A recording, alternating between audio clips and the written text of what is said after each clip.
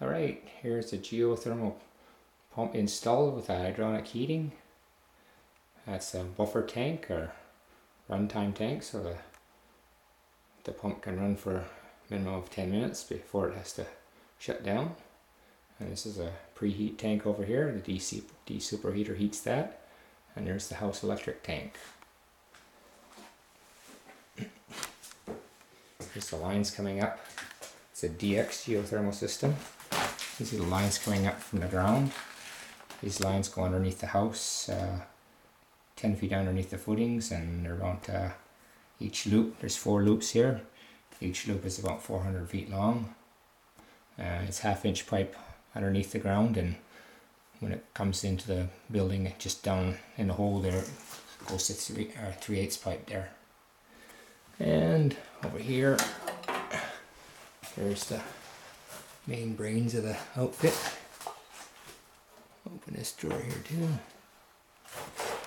There's the main power coming in, transformers, relays, capacitors, and this is the main heartbeat board, the main control board, and that's connections for the thermostats, or the house control as we call it on this one.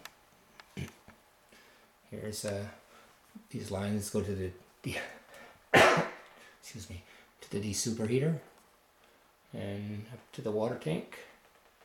Heat that pre-water tank, preheat tank, and the lines coming out of the in and out heat the hydronic heating in the house. First it goes up into this buffer tank, heats the buffer tank. You're saying it's up here. There we go.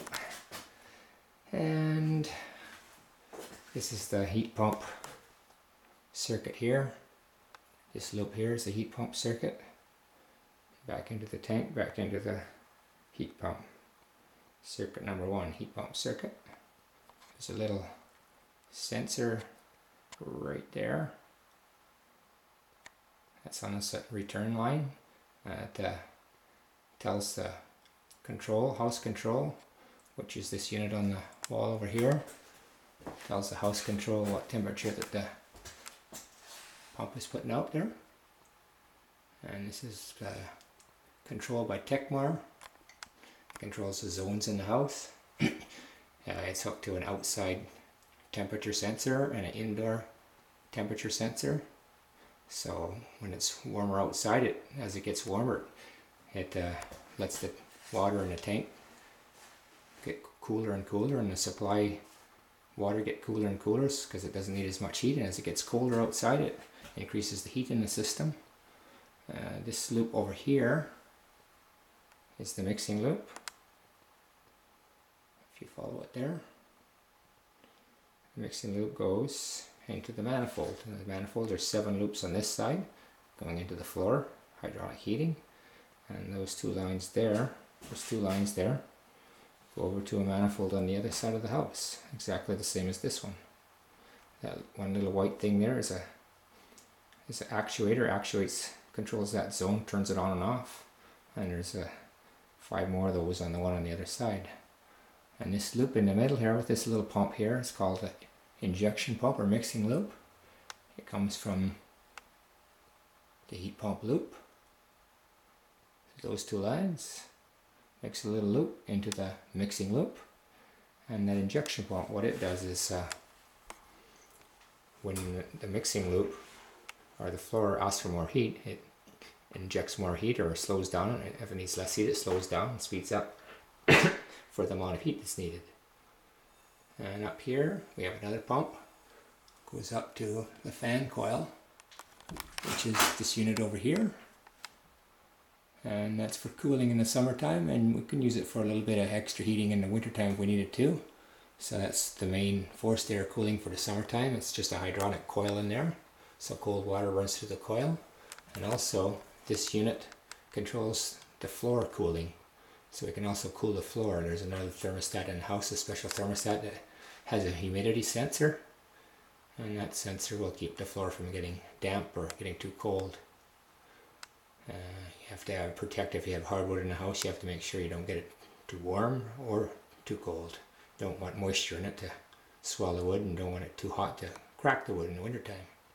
So the other thermostat from Techmar controls that part of the system, and it talks to this main brain out here, which does the rest of it. Turns on zones and talks to different thermostats, and the thermostats have freeze protection, so if it gets too cold outside, it'll turn on the pumps and circulate the water. And that's pretty much it for this system. This is a ProBalance Ray Haw manifold, and the little valves on the top, the little white things, you can just adjust them. It gives you a gauge to see what the flow in gallons per minute is, and you can adjust the red knobs on the bottom, or there's a valve underneath it, and it'll adjust the flow, and you can just have a quick glance to make sure everything's working right. And there's a pressure bypass there, so if some of the zones shut off and the mixed pump's pumping away, it'll bypass some pressure so it doesn't cause it to deadhead the pump. And over on this side, this is an air release. So any air that's in the system, it passes by this tube here. It's about 18 inches of straight run in front of the air eliminator, and the air bubbles rise to the top of the tube and out the top of that valve there. And down here, of course, we have an expansion tank. So when water heats up, it expands, and that's why you have to have an expansion tank, so it doesn't raise the pressure too much. And then we have the regular double back check flow valve, and then a pressure regulator valve that lets the water come in. It's supposed to be hooked up to the water line yet, so if it's low on water, the pressure drops below a certain point, it'll allow a little bit of water into the system to keep it primed up. And that's about all there is to it. Just have a look around there. And up here at the ceiling, there's another little valve up there, just for purging the air out when I fill it up, so that up at the high point, so it could release the air. Alright, there's the lines going into the floor. And that is it. This is a geothermal heat pump, of course. Inside, the big round coil at the back is the main heat exchanger. And the compressor down in here, if you can see it, right there. And there's a couple of switches there, high pressure, low pressure switches. Which will shut it off if there's a problem. On this side, see if you can see the... boy. There's the TX valves.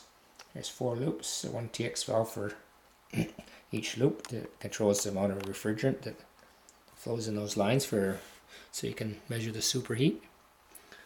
And then of course we have a reversing valve. This particular machine will also run cooling in the summertime for air conditioning. Alright, there you have it.